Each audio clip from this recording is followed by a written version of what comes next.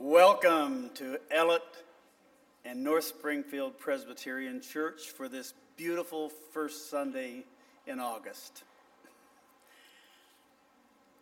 Welcome, and any announcements? Joni?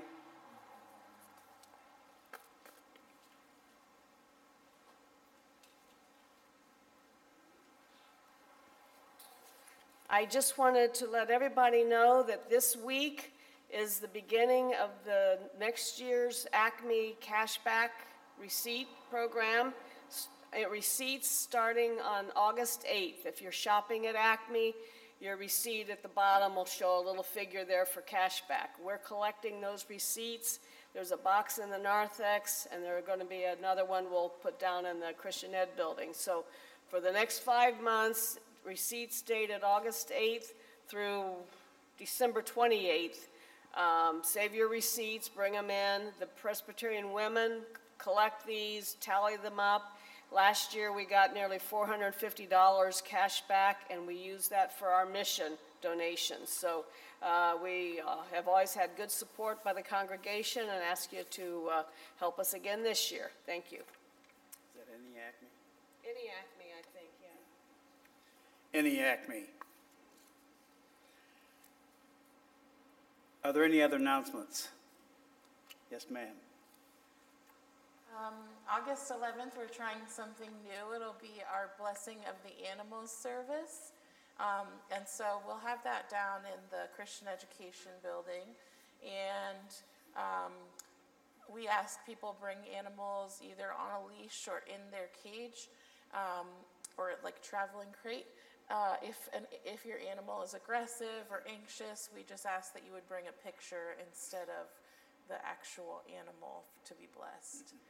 And then on a more somber note, a lot of you have asked me about the prayer concerns today. We were really saddened to hear that Kimberly Reinstra passed away. And Lori has sent a letter to her daughter, but it was really sad to hear of this. And one of our members found it in the newspaper under the listing of notices. So if you need someone to talk to about this, I hope you'll reach out to me. And we just keep her family and her friends in our prayers. Any other announcements? I would just mention that there's a restroom neutral on the other side of the wall for any guests that are here today. And with that, I'll turn this over to Rob and Gary.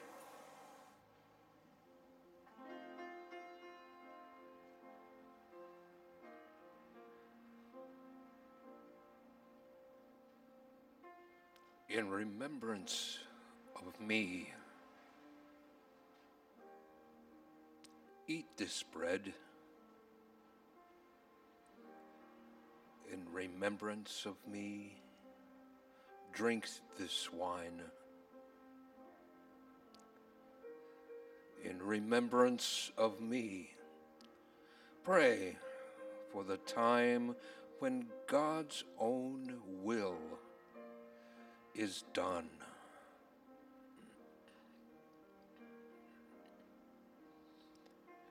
In remembrance of me, heal the sick. In remembrance of me, feed the poor. In remembrance of me, open the door and let your neighbors in. And let them in.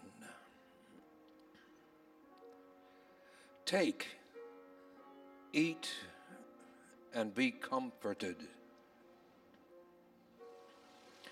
Drink and remember me too. That this is my body and precious blood shed for you. Shed for you. In remembrance of me, search for truth. In remembrance of me, always love. In remembrance of me, don't look above, but in your heart, look for God. Do this in remembrance of me.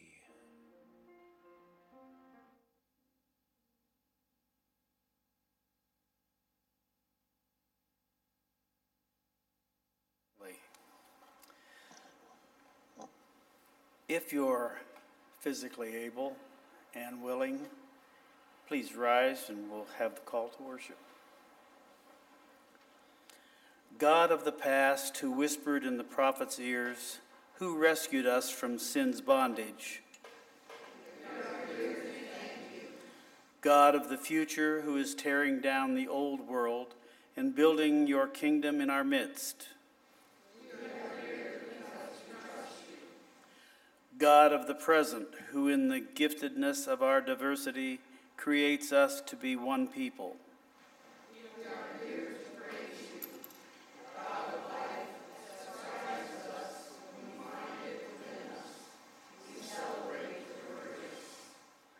The opening hymn is number 496, Bread of Heaven, On Thee We Feed.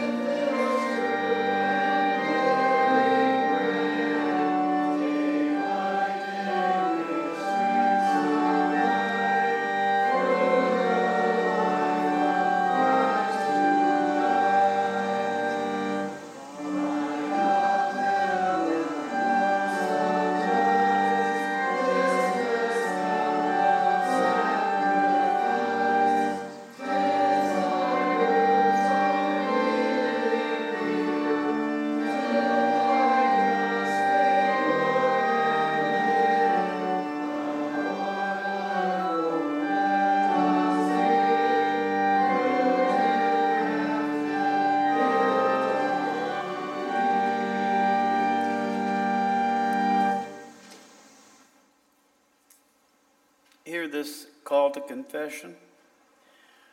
When we could be revived by God's grace, we find ourselves fearing God's judgment, doubting God's joy in us, fearing God has turned away from us. Let us come to the one who heals us and calls each of us by name. Please join me as we pray.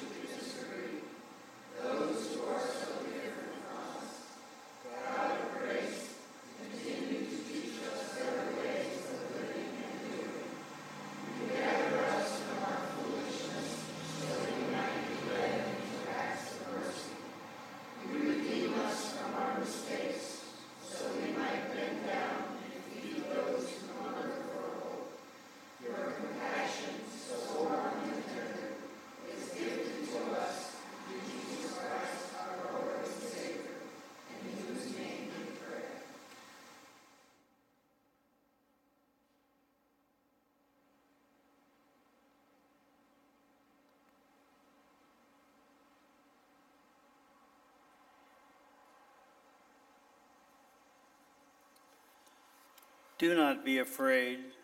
More than anything else, God loves us. God forgives us. God lifts us to new life. Thanks be to God. Amen.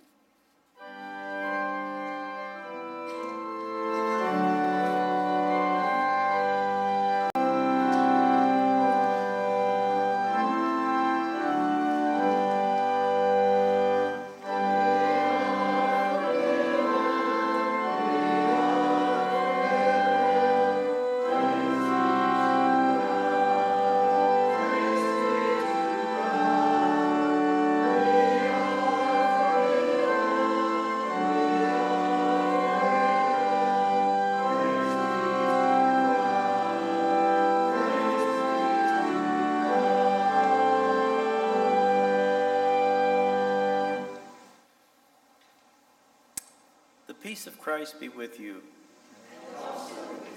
Let us offer one another a sign of Christ's peace.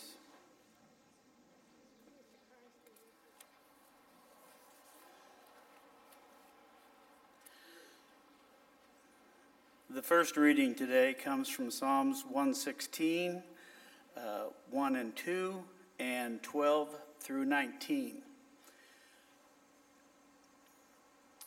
I love the Lord because he has heard my voice and my supplications, because he has inclined his ear to me. Therefore I will call upon him as long as I live. What shall I render to the Lord for all his benefits toward me? I will take up the cup of salvation and call upon the name of the Lord. I will pay my vows to the Lord now in the presence of all his people.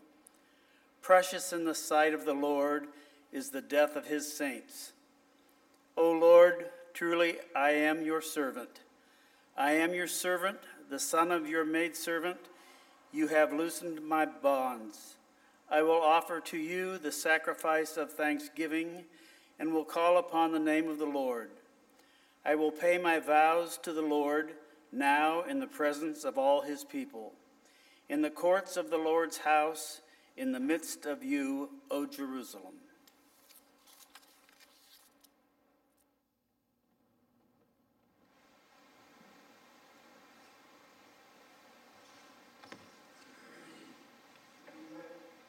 The duet Rob and I are doing this morning will be heard a lot this week, I'm afraid, in light of our national tragedies. It will also be next Sunday's hymn. But as we hear it, remember that it's a hymn of celebration. It's a song of joy. It's not national mourning.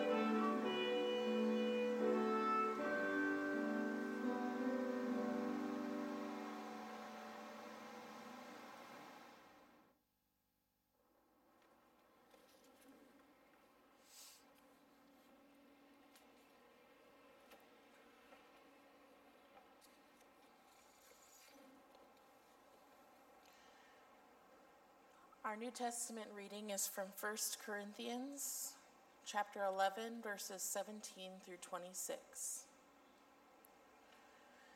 Now, in the following instructions, I do not commend you, because when you come together, it is not for the better, but for the worse. For to begin with, when you come together as a church, I hear that there are divisions among you, and to some extent, I believe it. Indeed, there have to be factions among you, for only so will it become clear among you who are genuine. When you come together, it is not really to eat the Lord's Supper.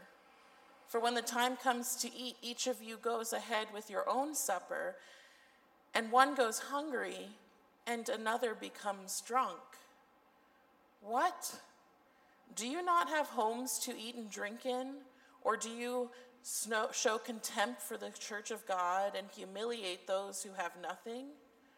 What should I say to you? Should I commend you? In this matter, I do not commend you. For I received from the Lord what I also handed on to you, that the Lord Jesus, on the night when he was betrayed, took a loaf of bread. And when he had given thanks, he broke it and said, "This is my body that is for you. Do this in remembrance of me." In the same way, he took the cup also after supper, saying, "This cup is the new covenant in my blood. Do this as often as you drink it in remembrance of me. For as often as you eat this bread and drink the cup, you proclaim the Lord's death until he comes." This is the word of the Lord. Thanks be to God. Please pray with me. Merciful God, we come before you today, carrying all of the things that we know to be true about the tragedies of today's world. Teach us, guide us, and lead us by your word.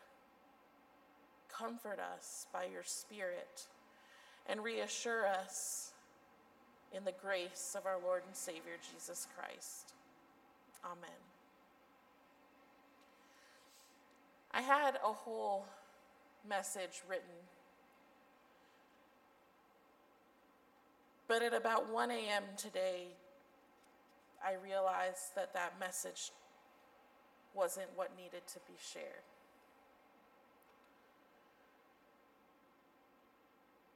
I don't know what words can capture the sense of tragedy, but I think no words would be unethical to those whose blood cries out from the ground. 2 mass shootings in 24 hours. And we throw up our hands and ask God, what now? What do we do? What next? How many more senseless deaths before change happens?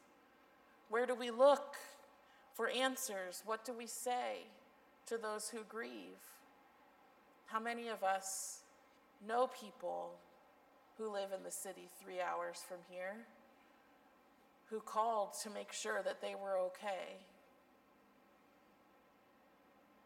And too many people now scramble to the convention center in Dayton, Ohio, to try and figure out if their loved ones are okay. Senseless deaths and violence fill our news feeds, our news stations, and our radios. Violence that could have been avoided, and too much silence on the sake of too many people. You see, when Jesus met the disciples at the table, it wasn't just a moment of peace and joy. Jesus radically faced the reality of what was to come. An innocent person taking on the sins of all upon a cross.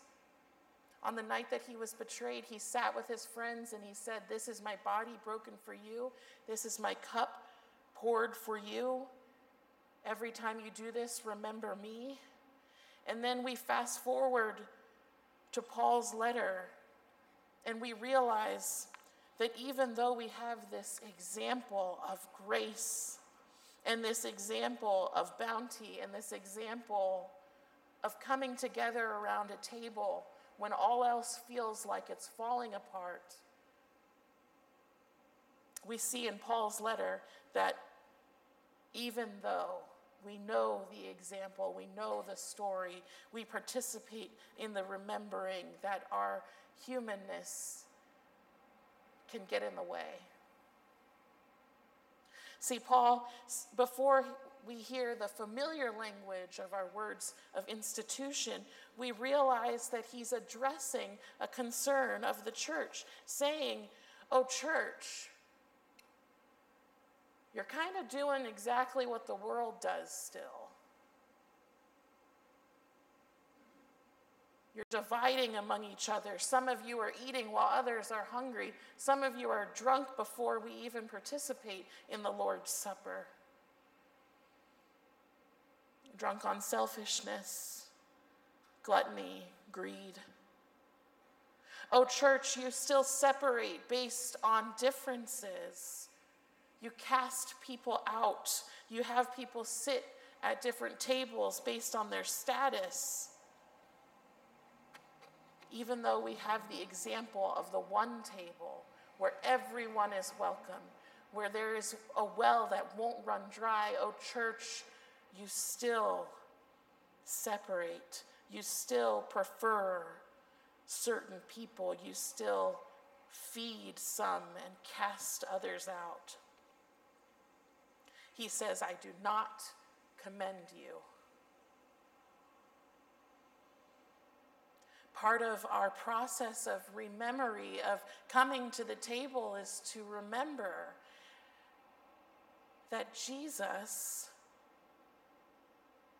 broke bread not as a symbolic moment alone, but to resemble the inbreaking of the kingdom of God. And he poured the cup, saying, this is my blood shed for you and for the forgiveness of sins. And this is the new covenant, and it's sealed. This gift was given to us at the table of the Lord's Supper, and it's the gift that we encounter at the beginning of each month for us as this community. But it's not just an action that we take. It's participation in the covenant promise.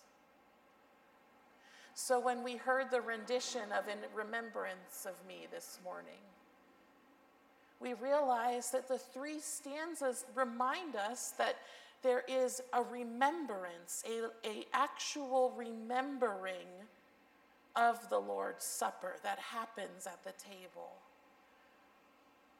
But then there's more. Because when we participate in this sacrament, we then say that we are a joyful offering, that we present ourselves to receive this. And in so doing, that we remember that God is within us. So the song beautifully says, don't look up, look within. God is inside you.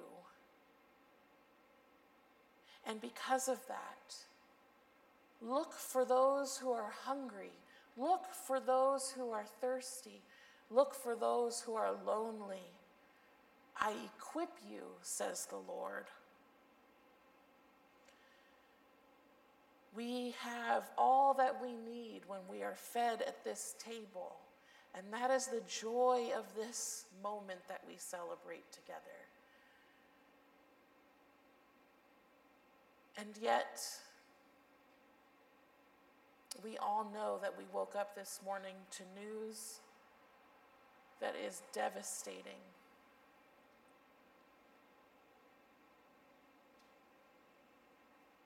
I'm sorry that my sermon today isn't put together very well. I just couldn't find words.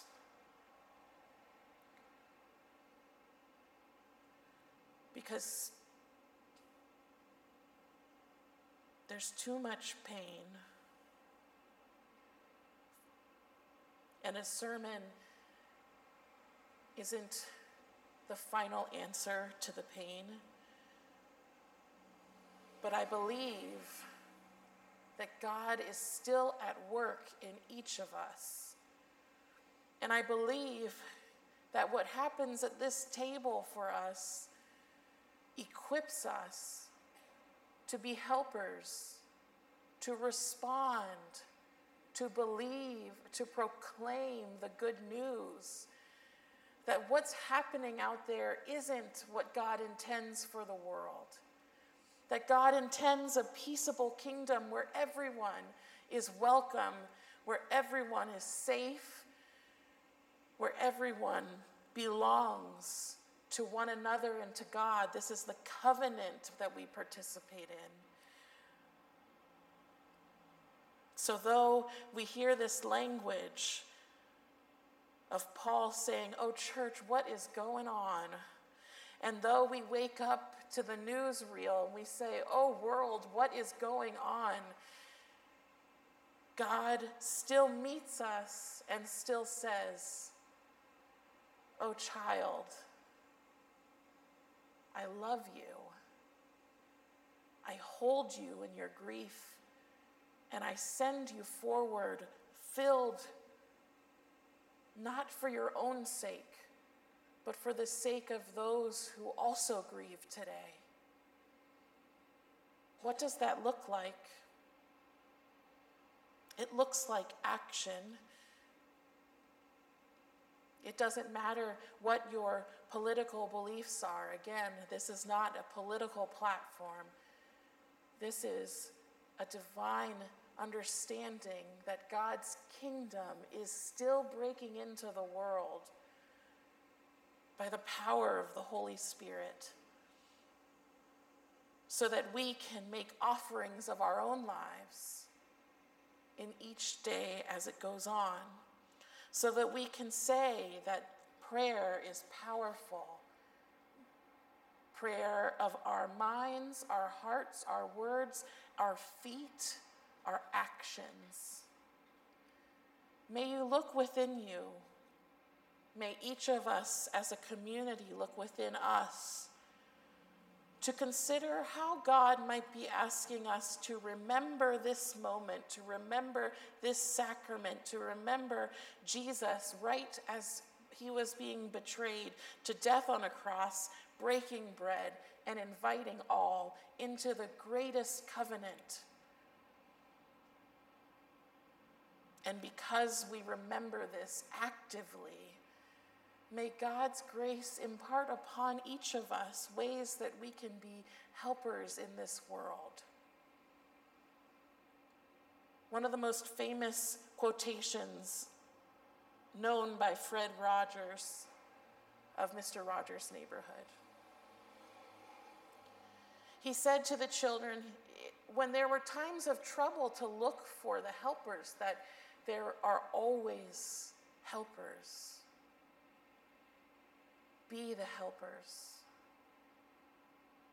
Live on the nourishment of the one who helps us to the core of our being. Reach out to those in pain. Trust that God is still at work and that God's vision is not violence, but peace that goes beyond understanding. Peace that's met by bread and cup at a table where there are always more seats for more to join. Do this in remembrance of me.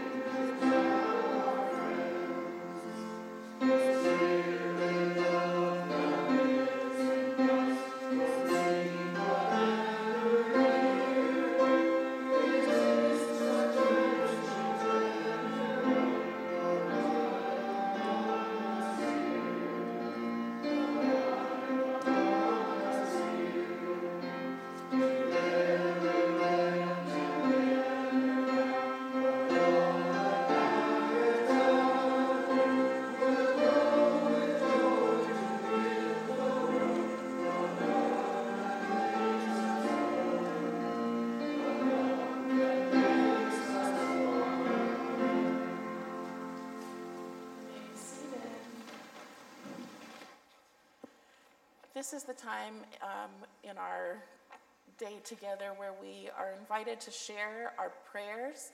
These can be prayers of concern and intercession, and they can be prayers of joy and celebration. Whatever it is that you'd like to share. The only thing that we ask is that you wait for the microphone, just so that everybody can hear, because we all like to remember each other's prayers in our prayer journeys throughout the week.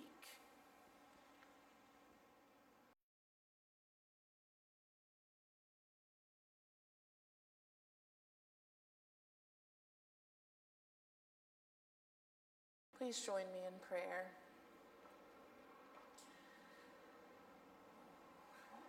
Listening and loving, gracious and compassionate God. Lord, you know us, you formed us, you are aware of everything within us, and so we trust that you know the prayers that are on our hearts, but when we lift them, Lord, we pray that you would catch them with your grace. We pray for family members who are going through medical treatments.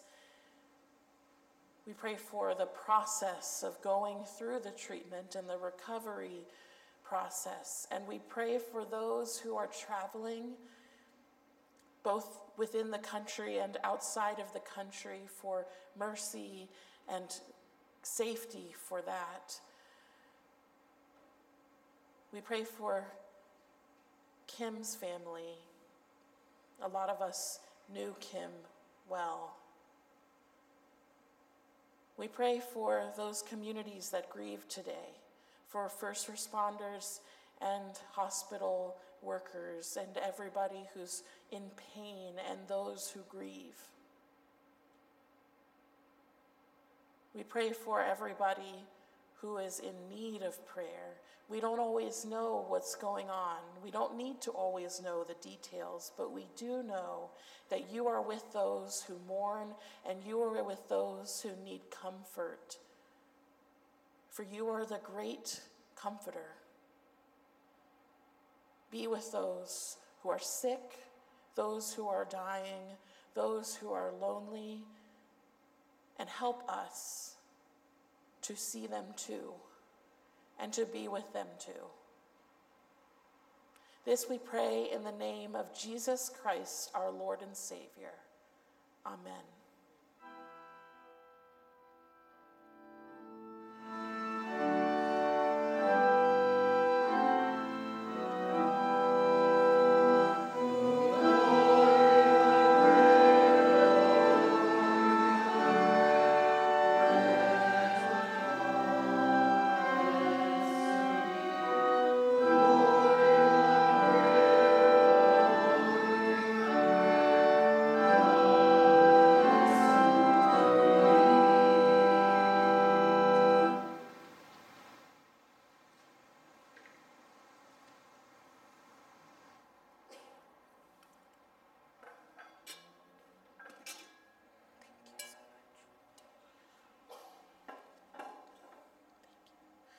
Friends, this is the Lord's table, and we trust that while we gather around it, that all over the world, from north and south and east and west, people flock to the Lord's table to remember, to break bread and share the cup in remembrance of the grace of our Lord and Savior, Jesus Christ. Today we're going to be doing things a little differently. We're still determining where this sung version of the Apostles' Creed fits in the best. What I love about the Apostles' Creed is that it does tell a hendiadys of our faith. It captures a lot of our understanding of our faith. So I found it appropriate to include in our communion liturgy.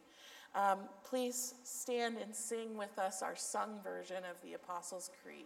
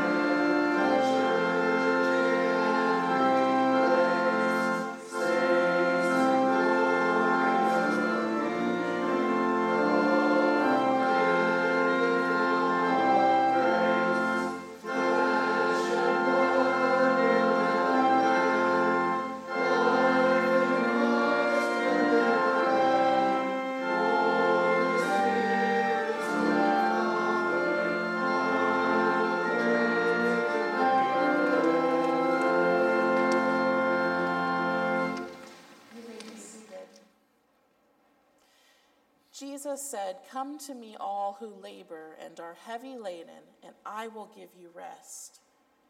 Almighty God, to whom all hearts are open, all desires known, and from whom no secrets are hidden, cleanse the thoughts of our hearts by the inspiration of your Holy Spirit, so that we may truly love you and worthily praise your holy name through our Savior, Jesus Christ.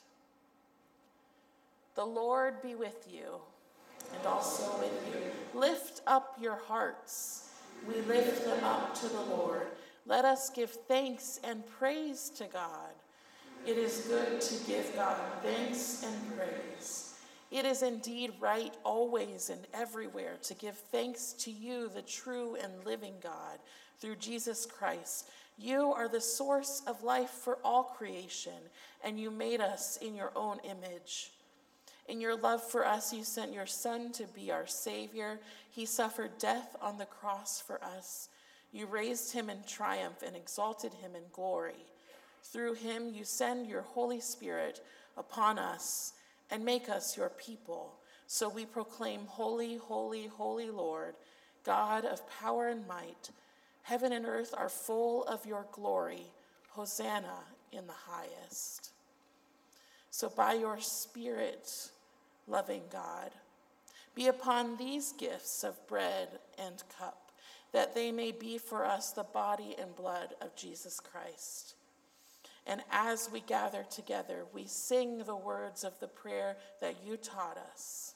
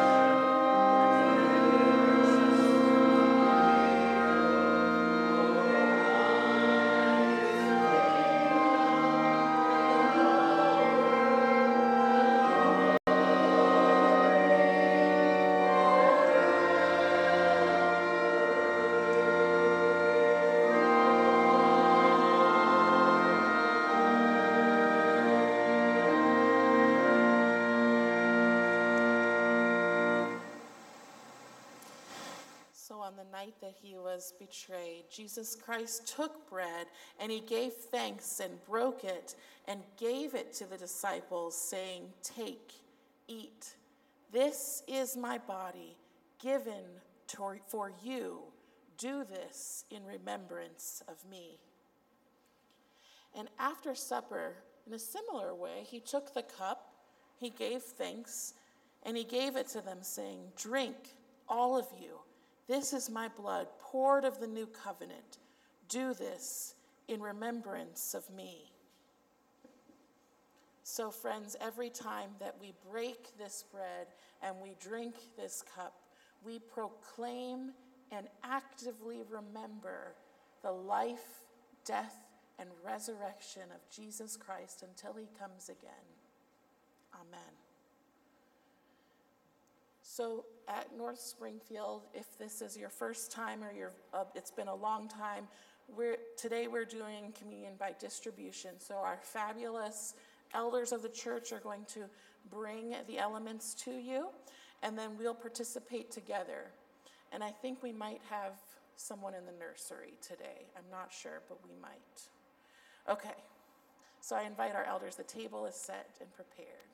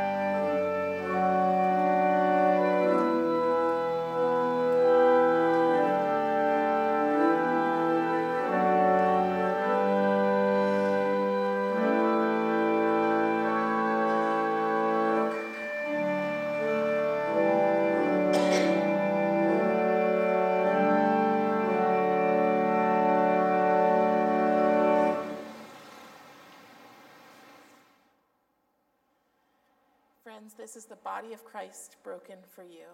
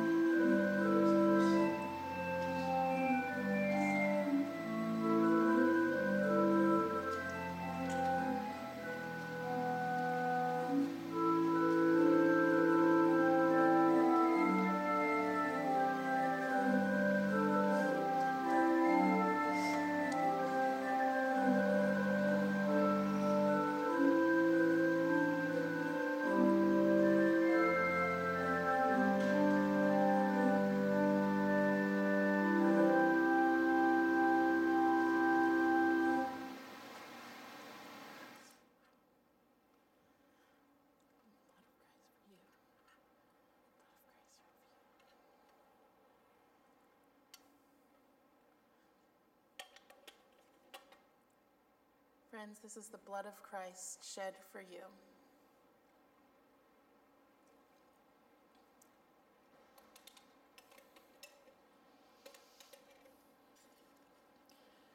Please pray with me.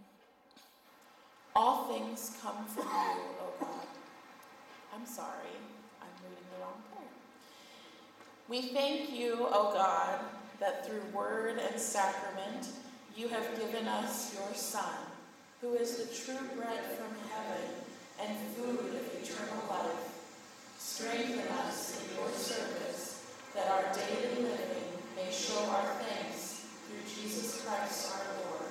Amen. Friends, this is the time of our service that we reflect on the gifts that God has given us and what we are able to give back through our treasures and also through our time and our talents. So this is the time of offering.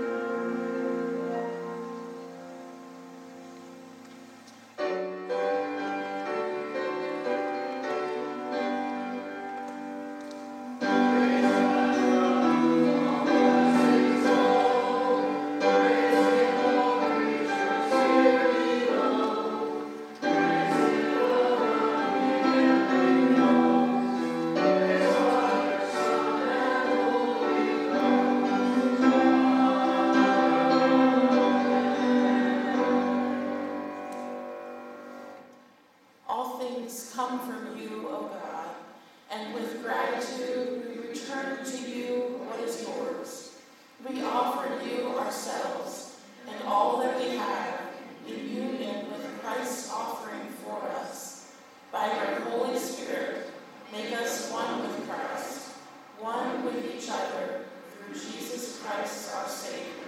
Amen.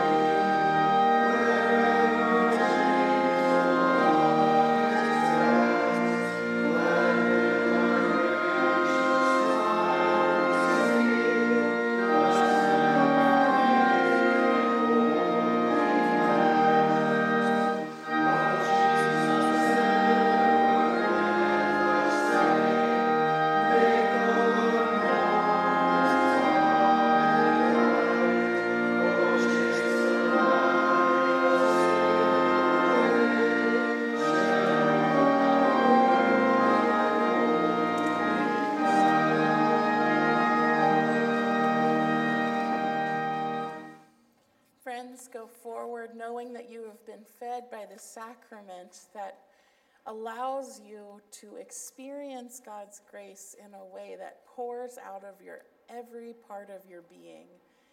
Know that as you go forward into a world that mourns today, that you are accompanied always by a God of compassion, made known in the Trinity, God the Father, the Son, and the Holy Spirit.